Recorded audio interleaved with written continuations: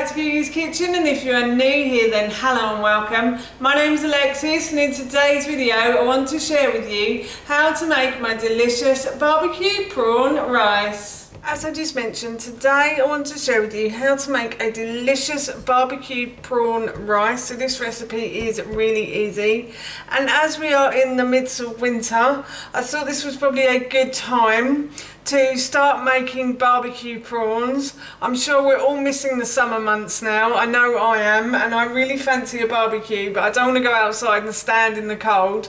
So instead I thought of this recipe, and it uses barbecue sauce. I am using one that I found in the supermarket that is actually quite good. This isn't an advert for Dr. Wills, but this is a really great company, I have to say, and they make really nice barbecue sauces, ketchups, lots of different things, and there's no gunk, no junk, and it's just naturally very tasty as well. So yes, as I said, this isn't an advert though, but I just really like this product, and I'm going to be using it in these barbecue prawns. So the first thing I've done is I've put a large pan, and I'm going to put that onto a high heat on my hob, and then I'm going to add a little bit of oil, which is the one thing I've forgotten to grab from the cupboard, but luckily it's quite near. So I'm just going to add the oil in, and then I'm just going to leave this pan to heat up. The pan is getting nice and hot, so what I've done is I have topped and tailed, so I've removed the tops and the bottoms just a little bit from the spring onions. So I'm using one bunch of spring onions, so I think that's about 6 to 8 spring onions there. And then I've just simply sliced and diced them. Sorry, I've just simply sliced them into about 1/2 centimetre pieces. So I'm just going to throw those into the base of the pan, like so. And I'm going to fry the onions, the spring onions now, until they start to soften and go a golden brown colour. Actually, while I'm frying the onions, I just thought this would be a good time to say that if you have enjoyed this video today and you want to see more, then please don't forget to hit that subscribe button. And if you did really enjoy this video, then please feel free to give it a big thumbs up and leave any comments below as well. All of that really helps me out.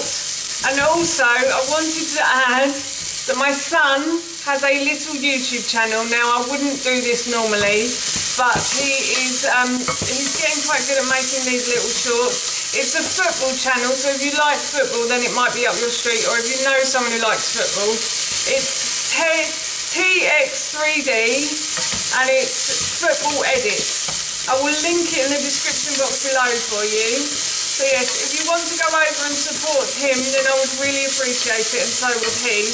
I won't be doing this again, I promise. I just said I'd do it the once.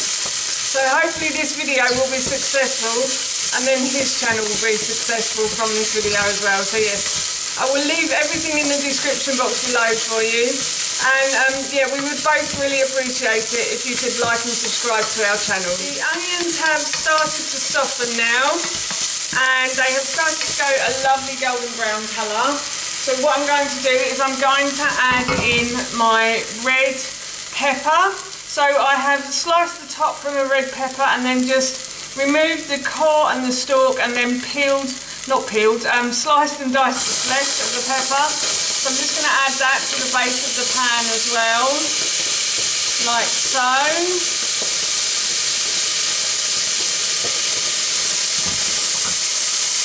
And I'm going to fry this until this starts to sort of soften. It will always feel quite hard and crunchy, I have to say, but it does take a little while, and after a little while it does start to soften ever so slightly, I have to say. So just persevere and keep going if you are frying the pepper, and just let it soften, just keep stirring it round. Also, I'm going to turn the heat down at this point as well, because it is slightly hot.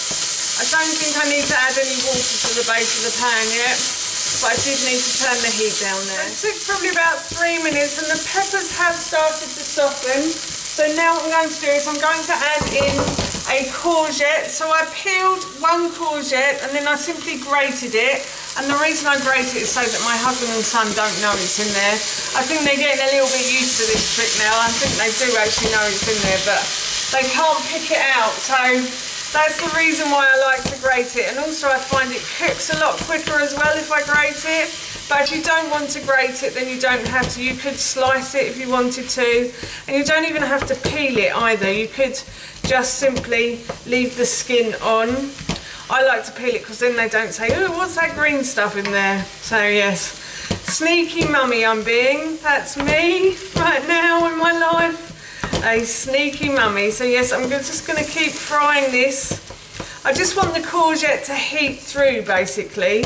I don't really want it to sort of get golden brown or anything. I just need it to heat through and get warm so it cooks well. And then I've got some green beans here as well. So I've got some sliced frozen green beans, and I'm just going to add these in and fry those off as well. And I do like to cook these in with the broth.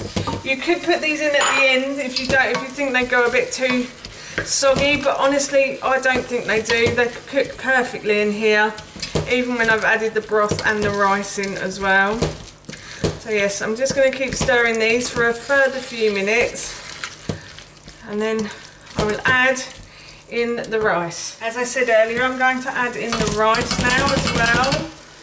I'm going to fry the rice until it becomes see-through and clear. You could use risotto rice for this recipe if you wanted to.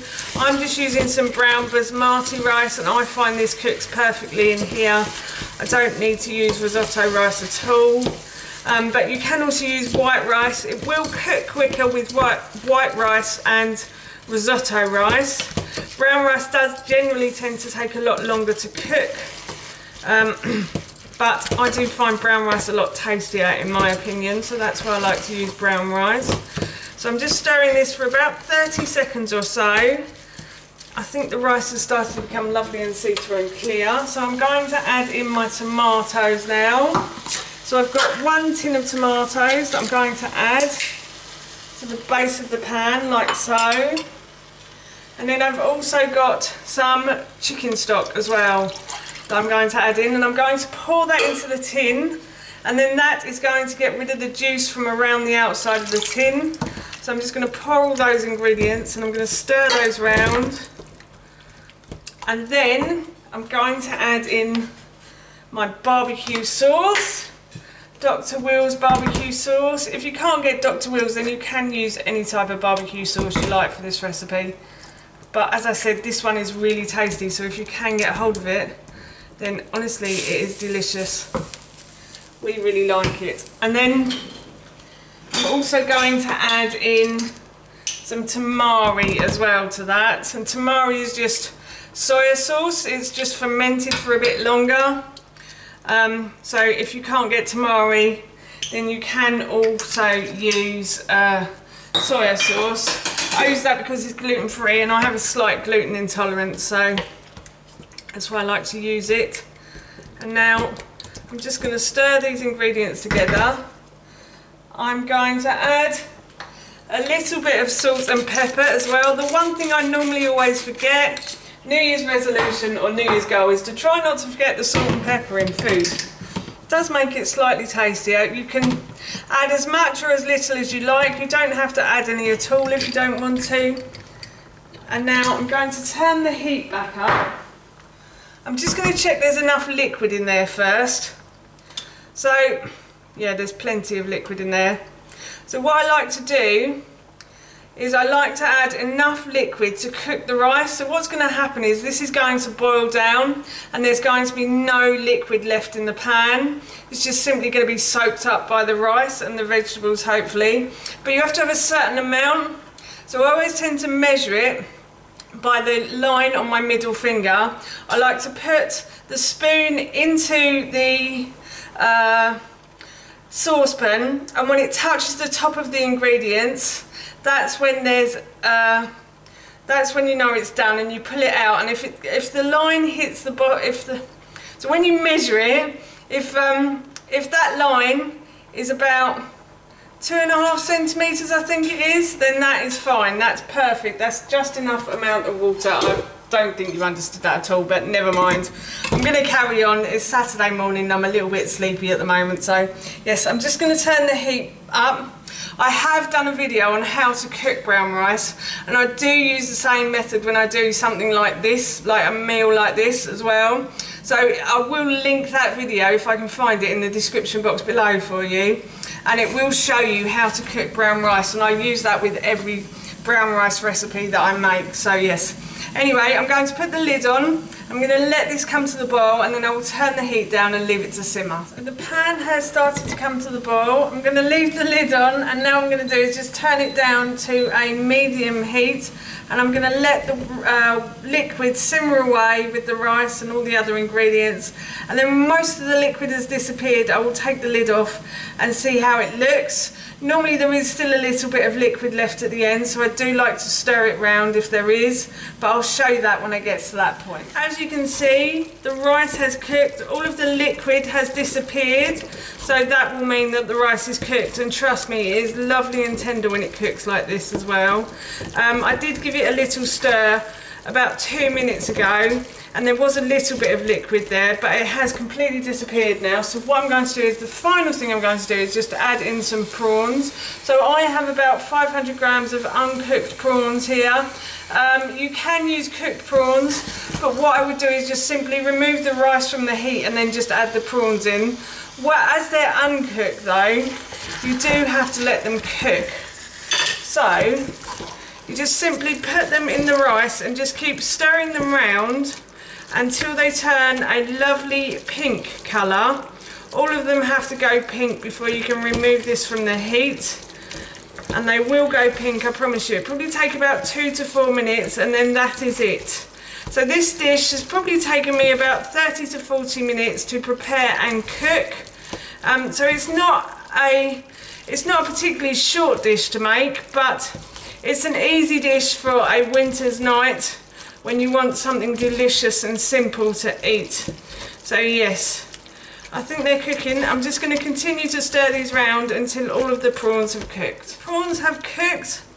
They've gone a lovely pink colour. Now you don't want to leave prawns on the heat too long, because otherwise they would go a little bit rubbery.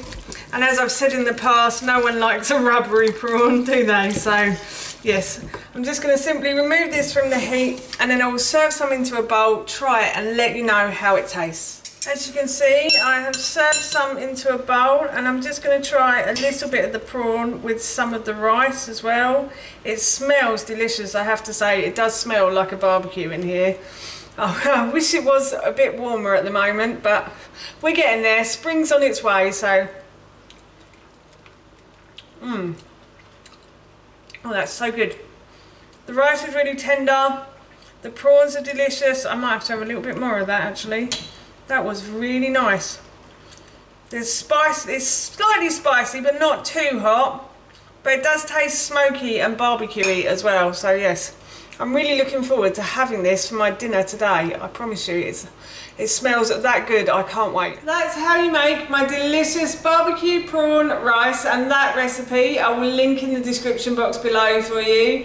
As I mentioned earlier, we're going to be having this for our dinner this evening, and it smells and tastes so good, I can't wait. So for now, that's it from me. Thank you so much for watching. Please feel free to give me a big thumbs up if you enjoyed this video, and please feel free to leave any comments below.